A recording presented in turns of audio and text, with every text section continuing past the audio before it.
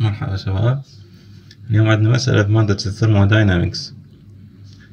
المسألة تقول عندنا خزان معزول حراريا حجمه 10 متر مكعب.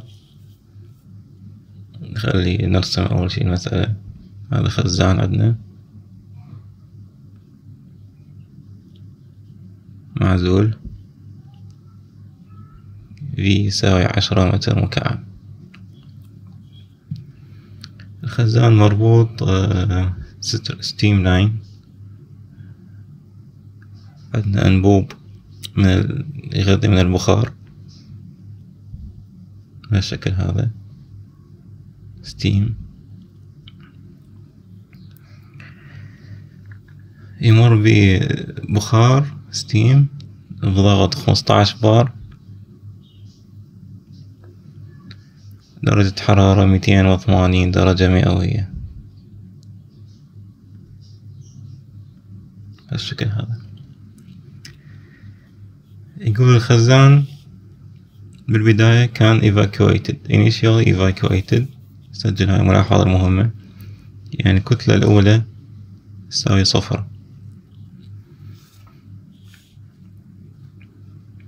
Steam is allowed to flow into the tank until the pressure inside is P. يعني سمحنا للبخار انه يدخل الخزان لحد ما وصل الضغط داخل الخزان إلى قيمة P. احسب الكتلة داخل الخزان ودرجة الحرارة لما يوصل الضغط 15 بار. عندنا P2 equal 15 بار. اوكي، هاي المعلومات، كل المعلومات اللي عندنا حجم الخزان، الستيم، الضغط مالته والحرارة مالته، الكتلة الأولية والضغط الأخير، الضغط عند الحالة الثانية. كل المعلومات بالسؤال. هسه عندنا بأي حالة مثل هاي الحالات، هاي المسائل، أول شي نحسب conservation of mass، حفظ الكتلة داخل الكنترول فوليوم. هذا عندنا الكنترول فوليوم بالشكل هذا، نحدده. عندنا انلت واحد بدون اكزت، فيصير عندنا dm by dt تغير الماس داخل الكنترول فوليوم equal m dot in minus m dot out بالشكل هذا. m dot out يساوي 0. الشغلة الثانية، هاي أول شغلة، أول نقطة. النقطة الثانية تغير الكتلة، عفوا تغير الطاقة داخل الكنترول فوليوم dE by dt الكنترول فوليوم يساوي Q. إذا عندنا heat transfer بين الخزان، بين الكنترول فوليوم والسراوندينج، minus الورك، لأن يكون هندوت طبعا، يعني rate of doing work و rate of heat transfer، plus m dot n en إذا عندنا فد energy داخله للكنترول فوليوم، minus m dot out e out بالشكل هذا. هذا اللي هو عندنا first law of thermodynamics أو القانون الأول للثرموداينمكس. عندنا هذا insulated، يعني ما عندنا أي انتقال حرارة بين الكنترول فوليوم والسراوندينجز، فالQ يساوي 0. ما عندنا أي نوع من الشغل من الورك، كذلك الورك يساوي 0. الام دوت 0، الام دوت اوت العفو 0، فكذلك هذا الترم كله يروح. هسه عندنا نعوض الاي الانرجي بالكنترول فوليوم، بما انه closed control volume تساوي U plus kinetic energy plus potential energy.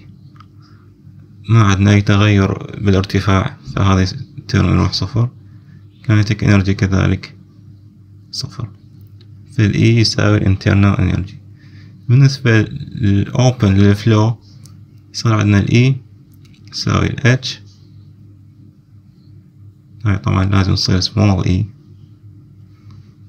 h plus كذلك kinetic energy plus potential energy. هذا small يعني تقسيم الماس كذا هنا صفر، هذا صفر.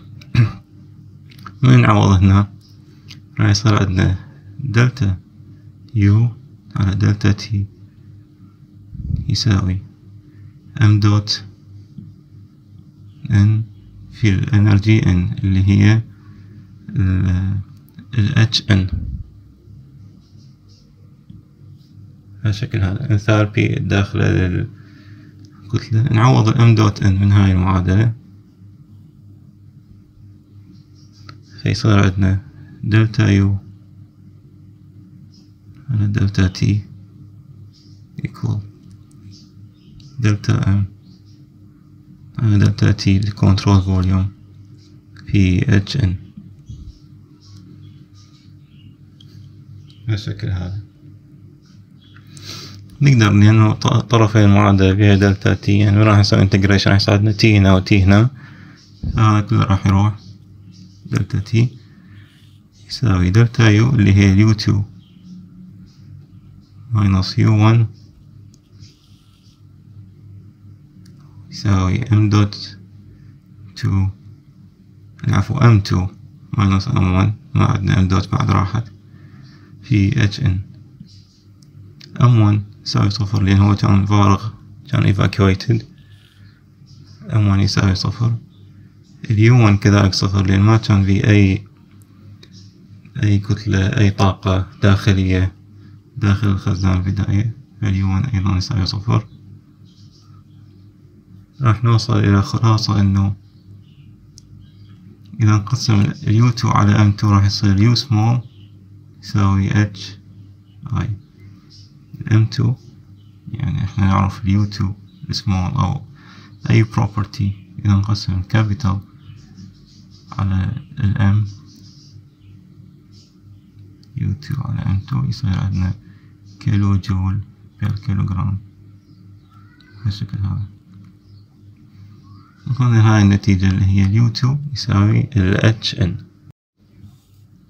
شلون نلقى ال HN؟ نروح ل saturated steam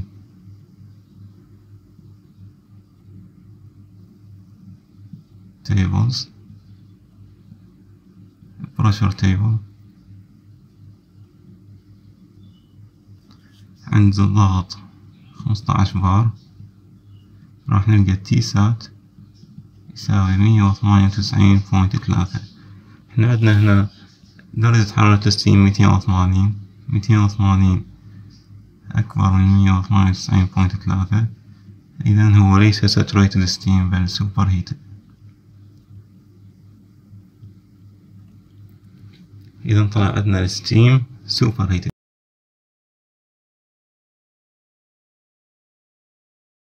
نروح هسه للسوبرهيتد مثل ما قلنا السوبرهيتد ستيم عند الضغط 15 بار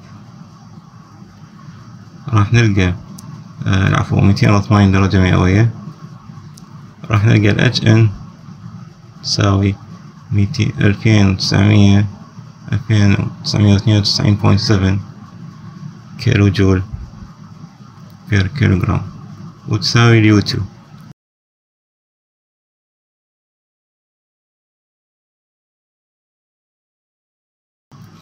نبقى بنفس الضغط عنده 15 بار ويو تساوي 299.2.7. راح نسوي interpolation حتى نلقى temperature و specific volume. راح نسوي interpolation 299.2.7 ماينس اليو اللي قبلها 2951.3 divided by 318.5 ماينس 2951.3 تساوي T2 ماينس 400 على 440 ماينس 400. هذا التيرم راح يطلع لنا يساوي 0.616 يساوي T2 ماينس 400 divided by 440 ناقص 400 يساوي 40. T2 حتساوي 424.6 درجة مئوية. هذا شي منطقي، يعني عندنا كنترول فوليوم وده يدخل له كتلة فتزيد الطاقة الداخلية مالت اليو، فتزيد درجة الحرارة عن درجة الحرارة الانبوت عن الستيم. هذا الانسر رقم 1. هسه راح نكمل. عندنا هذا هو الناتج مال interpolation مال يو، راح ننزله نفس ما هو. راح تساوي new to specific volume minus قبلها 0.203 divided by 0.216 minus 0.203. راح يطلع عندنا new to specific volume يساوي 0.211 وحدات متر كيوب بير كيلوغرام. حتى نلقى الكتلة الثانية المطلوبة بالسؤال، نقسم الفوليوم اللي هو 10 متر مكعب تقسيم 0.211 متر مكعب تقسيم كيلوغرام، يطلع عندنا الكتلة الثانية تساوي 47.39 كيلوغرام. بالشكل هذا.